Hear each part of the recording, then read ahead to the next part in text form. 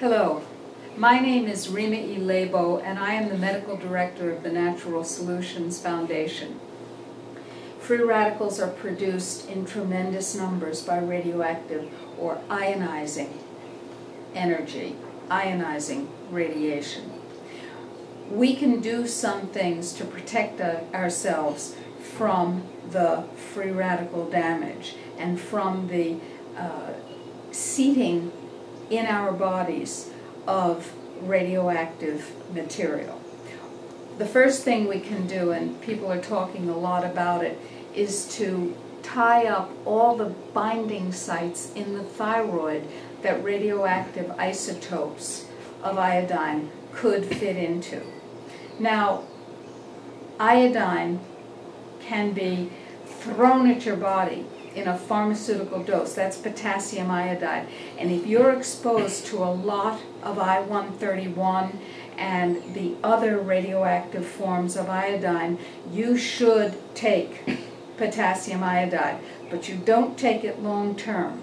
You take it when you need it for a short period of time, because that much iodine in that concentrated a form is actually only safe for a short period of time. So when you know that a cloud containing radioactive iodine is coming toward you, that's the time to take potassium iodide, not just because you hear that there may be radioactive iodine. So that's the first point. But all of us are iodine deficient. Iodine used to be very widely used before pharmaceuticals came on board that wouldn't be needed if iodine were available. For instance, antibiotics.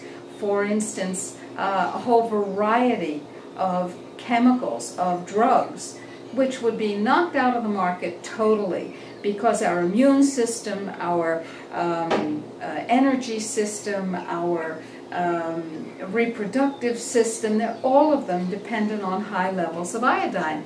You give people enough iodine, you don't need the drugs, and we know that's bad for business. So iodine was demonized. You need iodine. Iodized salt doesn't do it. You need a continuing influx of bioavailable iodine, not only for your thyroid, but for breast tissue, prostate tissue, reproductive tissues, for all of the tissues that are active metabolically, for your digestive system, for your immune system. Now, there are many ways to get iodine. One of them is to take organic, unpolluted sea vegetables. What does this have to do with radiation beyond adding iodine to your thyroid? Now, if you're eating enough sea vegetables, you may still need to take potassium iodide if there's a radioactive cloud of I-131, I-134, and so on, the other radioactive types of iodine. But if you have good amounts of iodine on board, you have the capacity to protect yourself in several ways, one of which is that you need less potassium iodide if, God forbid, it should ever happen, that you have to flood your thyroid. Now, it's a very important thing to do. In the Chernobyl accident, the children in the Ukraine were given no potassium iodide. The children in Poland were given potassium iodide.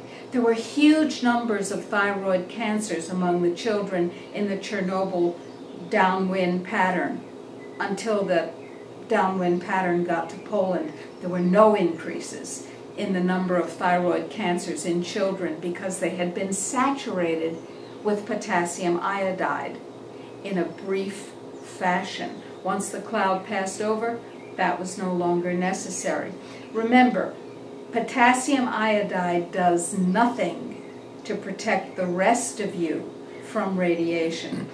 We have partnered with a company that sells a very, very high quality sea vegetable that we think is important for you. And at the bottom of the screen you will see a link that allows you to go to the Emerald Sea product and purchase it. You should be taking that on a regular basis.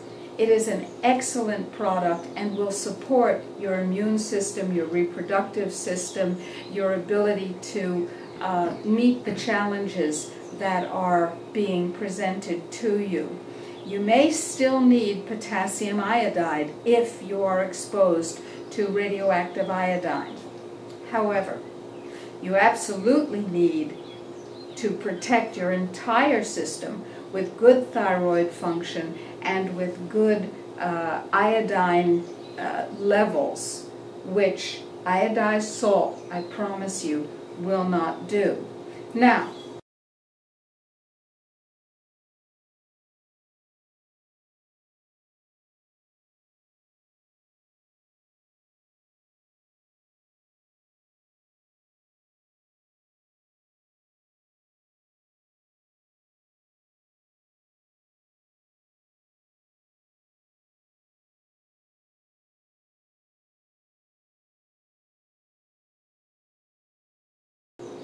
what about other radioactive materials? What about other problems besides iodine, which is the one that everybody thought of first? Cesium-137, calcium, boron, magnesium, plutonium, uranium, and on and on and on. They all present a threat. Plutonium, in fact, presents an astoundingly high threat. I want to talk for a minute about plutonium. Every single nuclear reactor produces plutonium.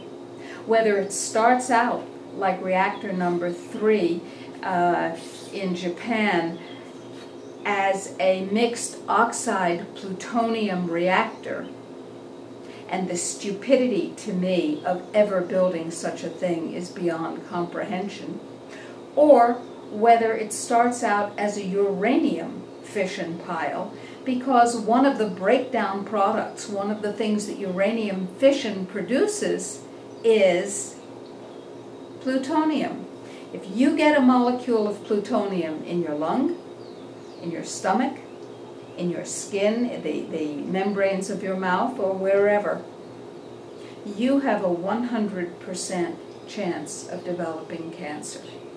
100%. Now, cancer, in my clinical experience, is a curable disorder using natural methodologies, using nutritional and other similar strategies, but you don't want it anyway. So, it is imperative that, first of all, genetically modified organisms and nuclear reactors be eliminated from the face of this planet. And therefore, we're asking every one of you within the sound of my voice to take the action steps to tell the decision makers no more